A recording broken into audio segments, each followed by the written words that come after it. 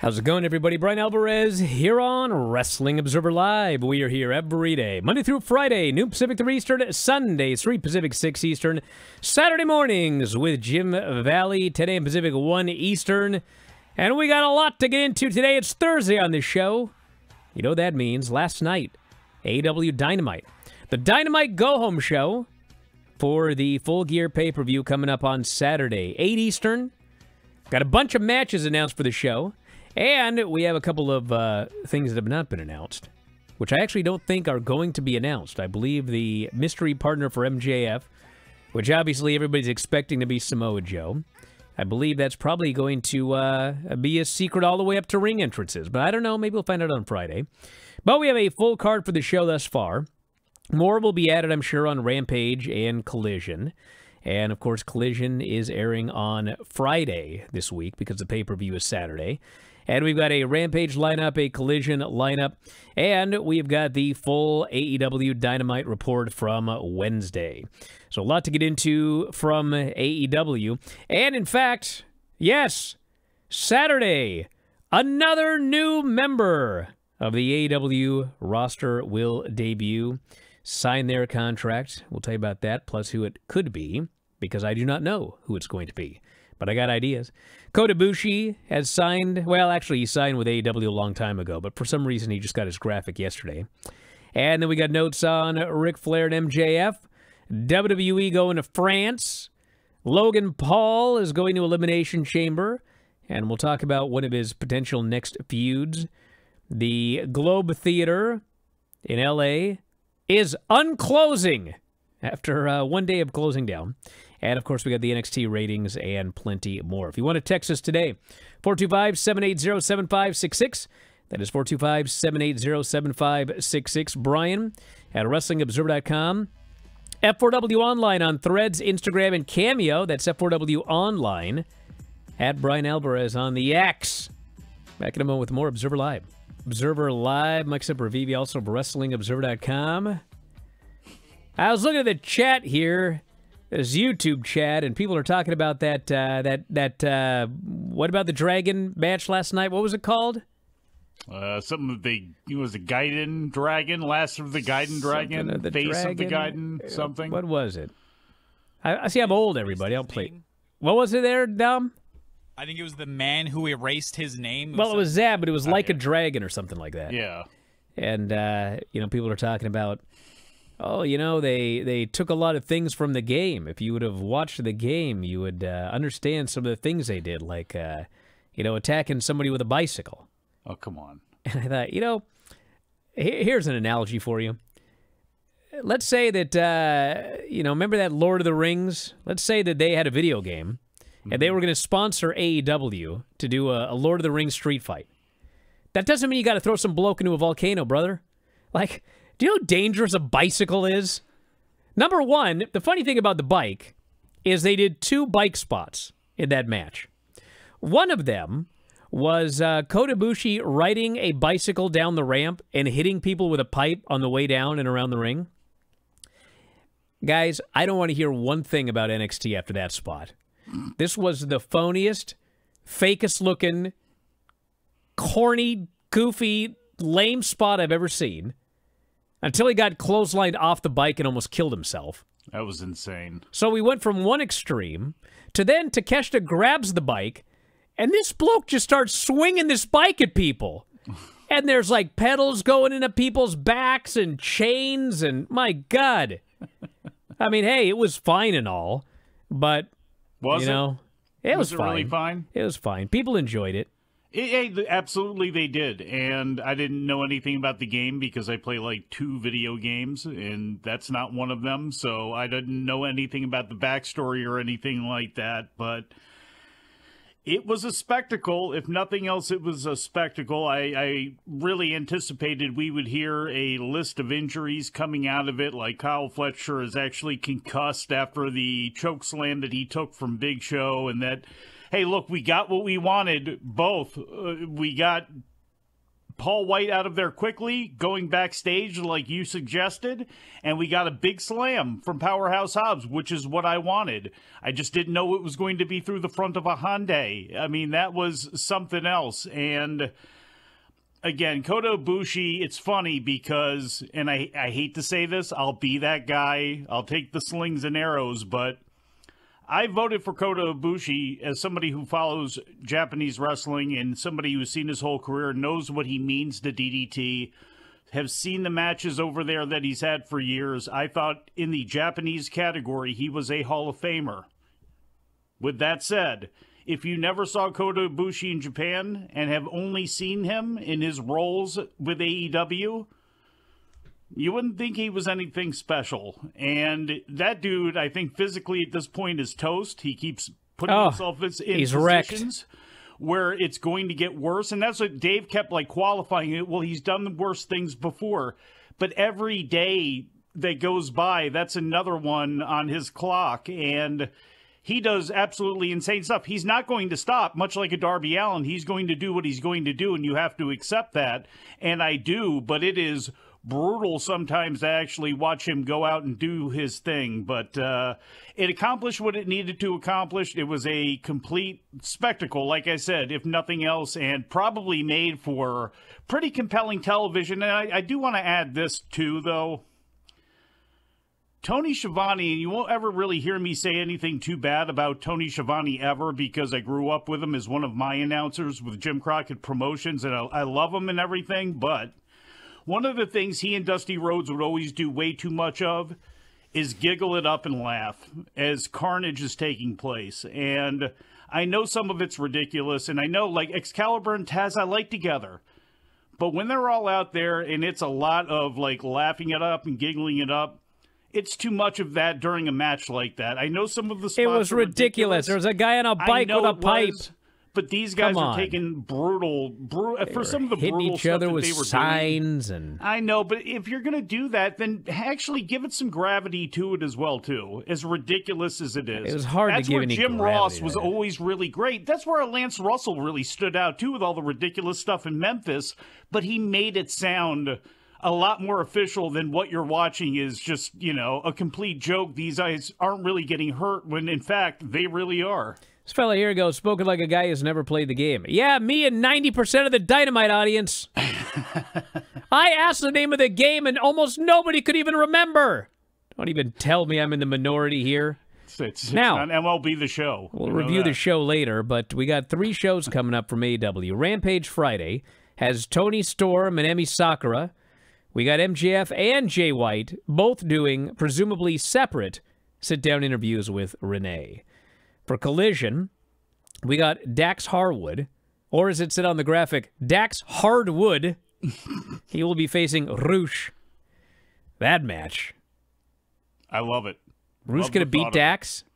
They can't beat Roosh. Yeah. They can't beat Roosh. No, you cannot beat Roosh. No. And then we got Sheeta and Statlander versus Saraya and Ruby Soho. I think even more so, Roosh doesn't think you can beat Roosh. And then, you know, it's like, you know what's funny is the other day on this show, I was ranting about how do we have a show in the Young Bucks' hometown and you have not announced a match for the Young Bucks. You haven't even announced they're going to be on the show. And then like an hour later, they're announced for the show in a big match. How does that happen? But then I complain about another thing, and it's like double down on. This Daniel Garcia thing, okay? Listen. Daniel Garcia was doing largely nothing. He was just there. He would show up. He'd do matches. He'd dance. He was a guy. He was not in the title picture. He was not close to being in the title picture. He wins a match on Rampage, and suddenly he calls out MJF, and they're going to have a World Heavyweight Championship match on Wednesday. Okay, fine. Whatever. Now he's a world title contender. So you do the match on Wednesday. He puts up a great fight, but he loses. Okay, fine. Well, what's the follow-up to that? Well, the follow-up is he goes to Collision on Saturday. He gets beat. And now he's absolutely, completely, totally randomly matched up with Miro. I don't know why. And you think Miro's losing to Daniel Garcia? No chance. So now Daniel Garcia is going to lose to Miro. How am I supposed to take this world title thing seriously? It's one thing when, like, just anybody gets a shot, okay? But at least, like, if you get a shot, we should see you as a world title type competitor. And if you lose, maybe we should see that, well, you lost, but you're still, like, a top guy. You just had a shot at the world title. Exactly. This was, you're a guy, you're randomly given a world championship match, and then you're immediately, he's doing more jobs now than before he challenged for the title. So I don't know what's going on. But that's announced for Friday. And then we've got Full Gear, which is MJF versus Jay White for the title. Hikaru Shida versus Toni Storm for the women's title. I think it's obvious where that one's going. Orange Cassidy versus Jon Moxley for the international title. We've got Ricky Starks and Big Bill versus FTR, House of Black, and Rush and Drolistico for the tag titles. Chris Statlander versus Julia Hart and Sky Blue in a three-way. Hangman versus Swerve in a Texas death match. Sting, Darby, and Adam Copeland versus Christian, Luchasaurus, and Nick Wayne. We've got the Golden Jets, Kenny Omega and Chris Jericho, versus the Young Bucks. Whoever wins gets the AEW Tag Team title shot. And if the Golden Jets lose, they must disband. And then we've got MJF and a mystery partner against the Guns for the Ring of Honor Tag Team titles on the pre-show. So no, it does not matter whether or not they announce MJF's opponent before the show, because you're not selling a single ticket or a pay-per-view. It's free. It's on the pre-show. It doesn't matter. So I presume they'll just tell you as they start heading to the ring. Back in a moment, we got more on Saturday. A new person debuting, Observer Live. So it was explained, apparently. Miro is mad at Daniel Garcia because Daniel Garcia danced in front of CJ last week on Collision. You remember that? Yeah, I remember it happened. Yeah, I remember that happened, and I can see why that's taking place now, but, yeah.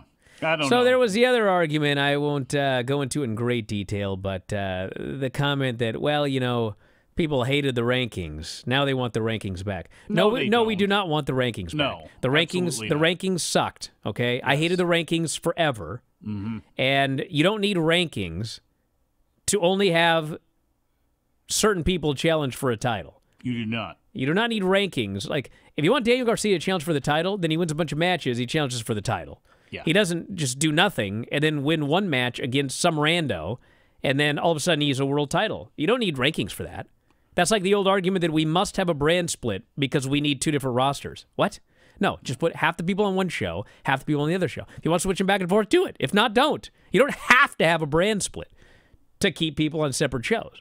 You just have to keep track. Isn't that part of the sociology and the psychology of the booking is to get a group of people to subconsciously, as you're building somebody up, want to rally behind them, you know, by doing things like, you know, having them win.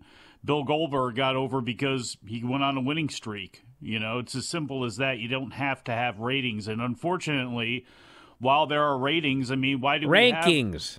Why do we have rankings? We have rankings in boxing because it's a way to get money from promoters, because you sanction a title match between a contender and this person's got to be here, and they're all nonsense for the most part. They really are. And in wrestling, they have never worked on any level, and they didn't work with AEW. And it's just something that was ridiculous. It's like keeping tracks of wins and losses. Why? Unless you're Pro Wrestling Illustrated, which is, you know, part foot and kayfabe. You shouldn't be doing that. It just confuses the issue. It's unnecessary. It's unneeded. And it's something that, again, it's a lazy crutch to fall back on. Oh, they're ranked. That's why they're having this match. No, it doesn't make much sense. All right, at Full Gear, this from WrestlingObserver.com, AEW will unveil a new member of the promotion's roster.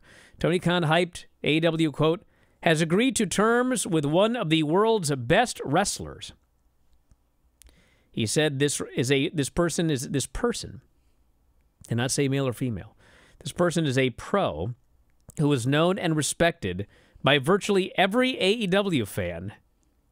They'll come to LA to sign their contract Saturday at Full Gear. Man, I hope Filthy can still do the show with me tomorrow. A pro who is known and respected by virtually every AEW fan.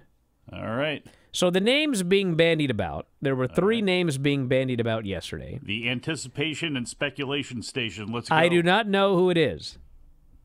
Dave last night noted that he had been told who it was, but two people told him who it was, and they both told him a different name. Okay. So the three names are A, Will Ospreay, Mercedes Moné, and the former Dolph Ziggler. All right. Now, Nemeth? So here's my arguments for and against everything. So my arguments for Dolph Ziggler is that they're not. I mean, this wasn't like Tony Khan on TV did a promo and built it up as this big giant thing. I mean, they did a social media tweet, and I think Tony Schiavone might have mentioned it on commentary in passing. So that kind of leans towards, it's not a massive name. Ziggler's a great pro wrestler. He is known and respected by virtually every AEW fan. Could be him. Okay? Yeah, rumors of him going down to work WWC in Puerto Rico, so never know. So then the other one is Will Ospreay. All right, Will Ospreay's New Japan contract does not expire until February. And Dave last night said, maybe New Japan and AEW have a relationship, so New Japan would let him sign with AEW now, knowing that they'd get... It's like, what? Yeah, no. That doesn't make any sense. No. It's the exact same the way the opposite way. They have him. He doesn't need to sign with AEW to be used by AEW. And, New Japan can keep him under contract until February, and then he goes to AEW. I just think it would be very, very weird for New Japan to just let him out of his contract, let him go to AEW, sign a contract there, with the idea that, they'll still let us borrow him. I guess it's possible. No, that would be dumb. Not saying it's impossible, but I find that improbable. I find it highly improbable because you still have to build to the dome if you're New Japan, and it makes absolutely no sense business-wise. You can put Julia in that category as well, too, for this conversation. Yeah, we could be Julia. That's possible. And but the other name that everyone's talking about is Mercedes, and I believe that it is Mercedes. They made it very clear it's a they. They did not say he, because obviously she is not a he. They did not say she, because it would be patently obvious who it was. They said they. And so I believe that it's Mercedes. Monet. No, it's Mercedes Moné. Monet in L.A. Unless you're going to call her Maxine Dupree every week, which you will not. I can try. Nor will Lance. Lance will not pronounce a name like that, even though he will get mad at me for not saying Monet properly. Monet. We shall see. Are you excited about her coming in? They should be. The biggest issue with Mercedes is, can her body hold up? Is she injury prone? We'll find out. She has not necessarily been throughout her career, but you never know. The injury, again, getting over that hump, what happened earlier on this year, they need her. They absolutely need her. It's the same reason that they need Julia, honestly, is because they need another top-tier woman that can draw attention, who can have a variety of matches with a variety of different people, but most importantly, be a star attraction when you're facing off against the Britt Bakers, the Tony Storms, the people like that, the people you need her to be a star against. So, well, I should note that somebody brought up here that there's no way virtually every AEW fan knows Julia, and that's true. But here, hey, let me tell you this: I have been given the impression that Tony Khan believes that every single AEW fan knew Mariah May.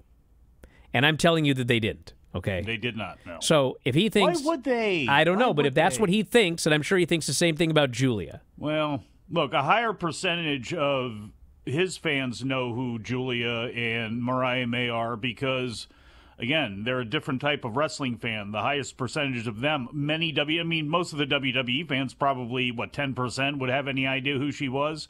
I think that's being trapped too much in the bubble because, again, as much as I cover women's wrestling and as much Stardom as I watch, I don't expect anybody really to know who a lot of those women are. You see some of them more buzz now because of things like Pro Wrestling Illustrated, and they've talked about Utami and Syuri and a lot of the women there, but the reality of the situation is most people don't.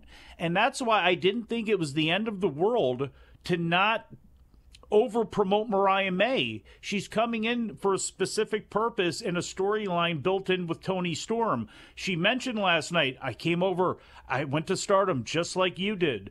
I bet you a lot of AEW fans, a lot of wrestling fans didn't know Toni Storm was over in Stardom. Bet you they have no idea Rhea Ripley was over in Stardom.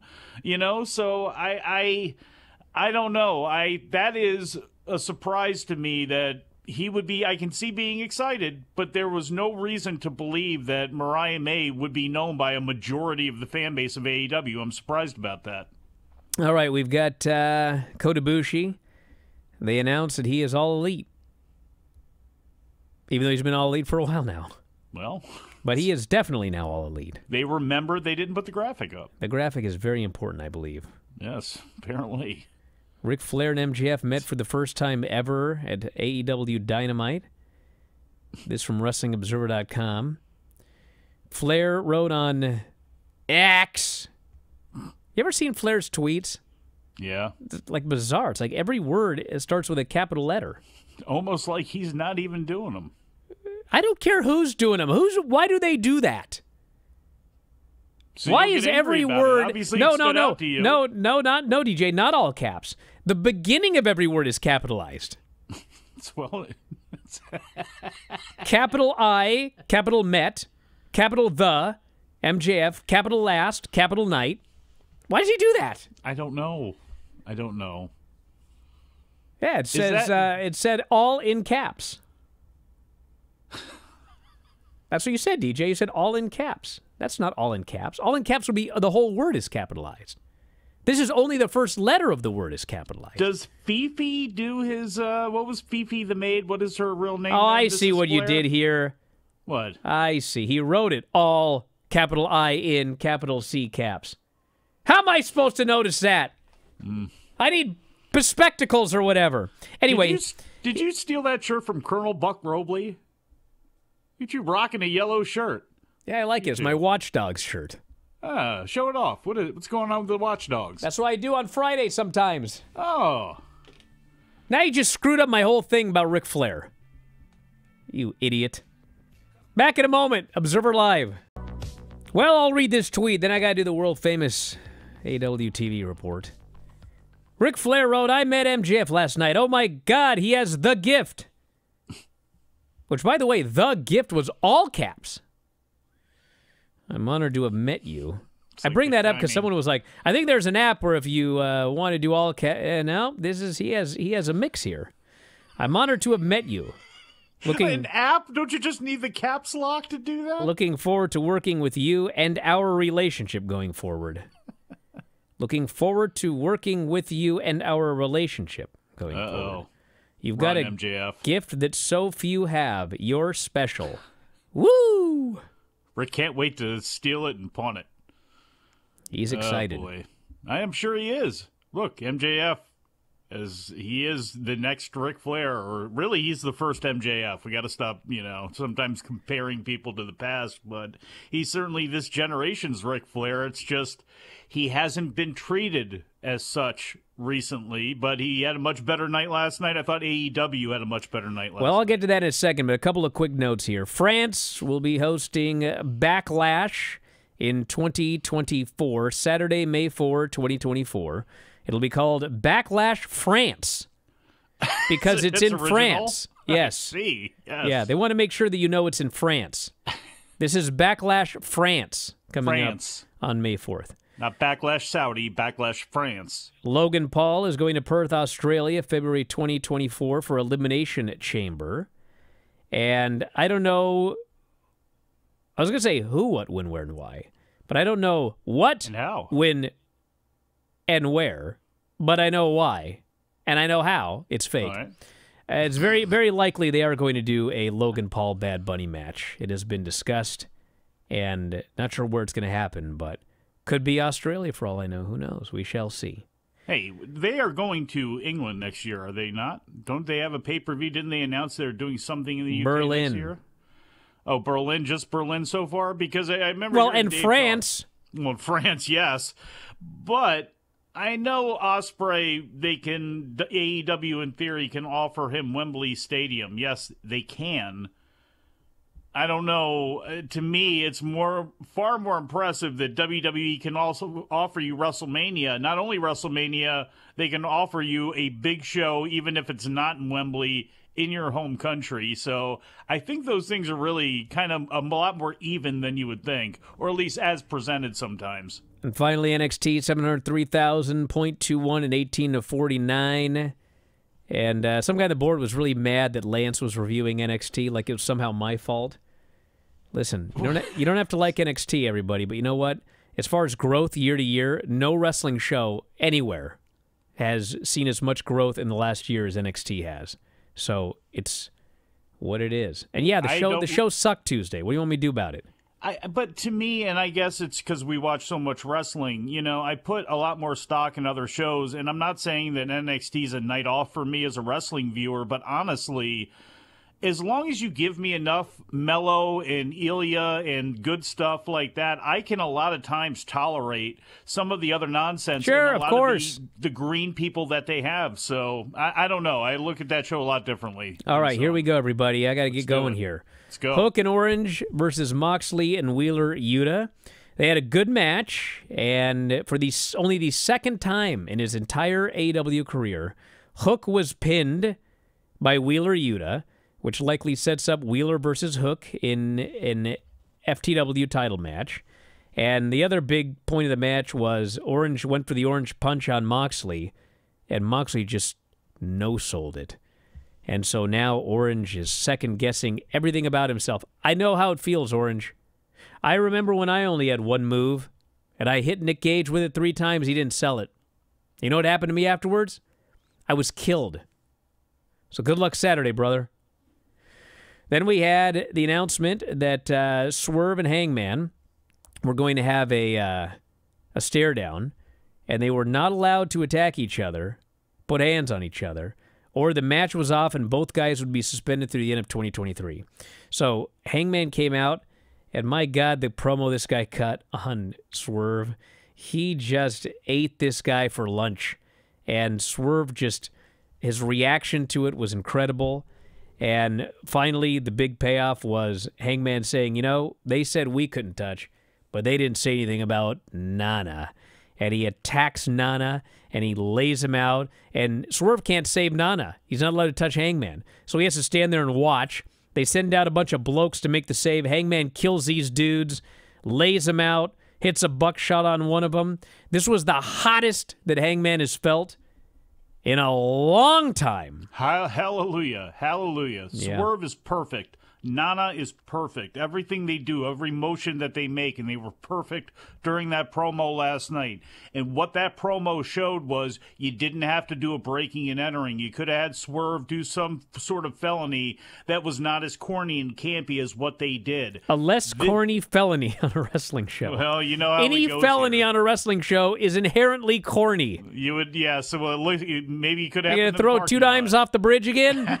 That was corny. Well, look, it could be they could have done something else there, but the bottom line is this was a hard 180 from that. This is what Hangman needs to be a lot more often. So when he is the anxious millennial drinking cowboy that he is sometimes, you have a reason and a story for it. This is the badass they actually need on their TV, and I hope they keep up this character, whether it's with Swerve or with somebody else, for a while. We had Sky Blue and Red Velvet, which had absolutely zero heat early, but they did get him. Did it go long? They did get him with some near falls there at the end, and finally Sky hit a botched code blue and got the pin, so she is in the 3-way on Saturday. Miro did a promo. He wants Garcia. Talked about that earlier. Talked about the Tony Storm, Mariah May thing. Essentially, Mariah marked out for her. Tony said, I'm not doing autographs now. And Mariah said, well, if you need anything, let me know. So Saturday's coming. And then Tony demanded a tune-up match. Samoa Joe killed John Cruz and then reminded MJF, you're in my hood. Once again, I extend my offer of friendship. In the best match on the show, the Young Bucks versus Penta and Commander, golly, they had a great match. And the crowd's going nuts for the Young Bucks because it's their hometown. And, you know, they're doing all their stuff, and the people love it and everything. But then finally at the end, the ref's back is turned. Commander does a springboard. Nick punts this guy right in the balls. And then he punts Penta right in the balls. Their hometown boos them. Cojones. And Brian, they we're hit on the national BTE radio. trigger. Balls is not a bad word. It's sports byline. All they talk about is balls. Bouncing here and there. He hits Commander with the BT trigger, gets the pin. And then afterwards, they have a thing backstage where Jericho and Kenny walk up, and Kenny is upset that they cheated. And Matt essentially says, and this is absolutely completely true, you know this is the best version of us. Well, and then he notes, what about all your success? The best version of you. Not this one. And so Jericho just says, don't listen to these guys. These, don't know if I can say that word or not. It's an animal. He calls them jackasses. Well, the yes, animal, the donkey. And they get a big fight. Burrows. Separated by officials. Guns won a squash in 5 seconds, made fun of MJF, said he was doomed. Wardlow then cut a promo on MJF. He's going to beat him up as well. And then, yes, golly, this is just the difference between me and I'm sure everybody in the chat. Powerhouse, Takeshita, Cage, and Kyle Fletcher versus Jericho, Kenny, Ibushi, and Paul White. Too dangerous. I mean, God, hit each other with bikes. And the bump Kenny Kota Ibushi took off that bike, and then Kenny breaks a beer bottle on, I think it was on Kyle Fletcher's head. His hands all cut all to heck. And then poor Paul White can't move. He cannot move. And they brawl backstage, and him and Hobbs are standing on this platform when they cut to the back. And Hobbs, he barely gets this dude up. Because they got so little room, it's like he can't even move his feet to better position himself. He has to just herk this guy up. It's like Hogan and Andre at Mania 3. It's hip toss! Or I guess that was Yokozuna in Luger. Yeah. But anyway, he barely gets this guy up, and then he just tosses him off this platform. And Paul White took the most painful-looking, uncomfortable, horrible bump on this car. But he slid and off he's the hood dead. and looked good. I'm like, God, is anybody going to survive this thing? And then finally there at the end, the finish was One Winged Angel on Cage. I mean, they all worked hard, like too hard, and just dudes getting killed left and right. If you enjoyed it, happy for you. I was in mortal fear through all of this. Terrifying in spots. And then MJF came out for a promo and basically said he's a man at the top of the mountain. He ain't got no friends. And all these mountain climbers, I guess that'd be Darby. He's going to climb Everest. They're all climbing and knock him off the perch, but damn it, he's not getting knocked off his perch. And he's going to teach Jay White a lesson on Saturday night. And so Jay White comes out. He says, come on. You're pretending to be a hero. You're a villain. You always will be. You're not fooling anybody with that devil mask. You've told people you're the devil. Nobody's on your level. But you're not the hero. These fans are going to drop you. You mean nothing to them, and they mean nothing to you. And so he tells the Bullet Club Gold to get him. They hit the ring. Juice lays him out with the punch. Guns hit 310 to Yuma. Jay hits the Blade Runner. Juice counts the pin on MJF, Lenny. Juice counted the pin as Jay White pinned MJF. And then Samoa Joe just watched on. So that's the final build on the A show for Full Gear coming up on Saturday. And I think it's Lenny, pretty clear what's happening in a lot of these matches. get your quarters ready, sucker. Get ready to mail them out to Washington State. I was doing the math. The quarter machines nowadays, they're on average, well, I shouldn't say average.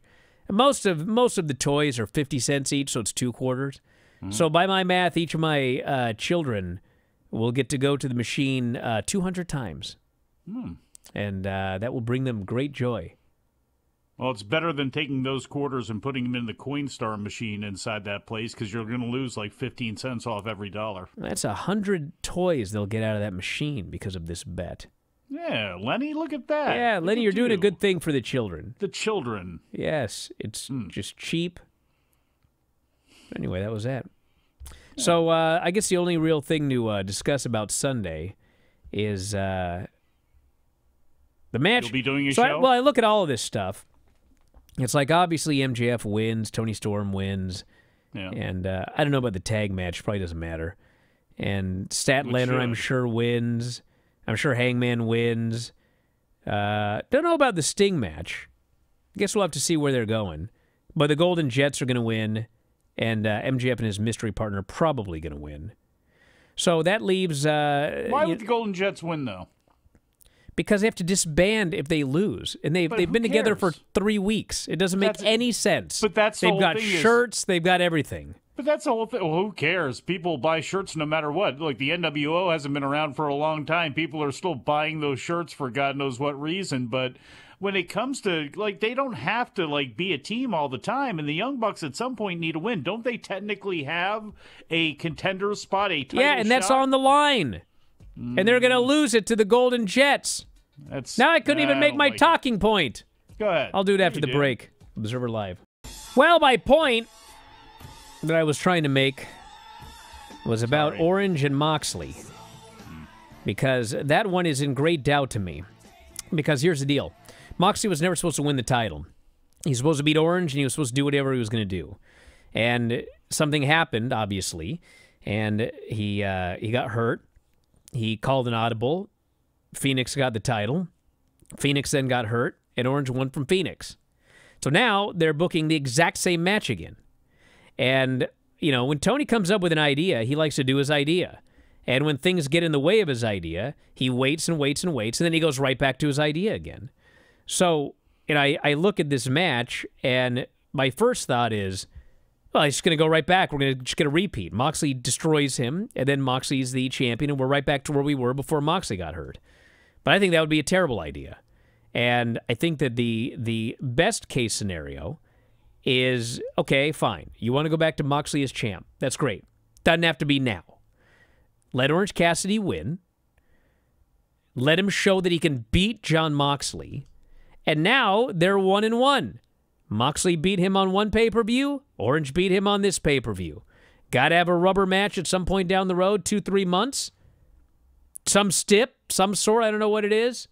And then Moxley can get his win, and you can do whatever you were going to do with the guy. But I think just doing an exact repeat of the next pay-per-view, beating Orange Cassidy twice in a row from Jon Moxley, I don't know, man. I'm not a fan of 50-50 booking, but Orange is such a valuable commodity in this company. I don't like the idea of just beating him again. It seems like there's better ways that you could do it. But more on this tonight on the Bryan and Vinny Show.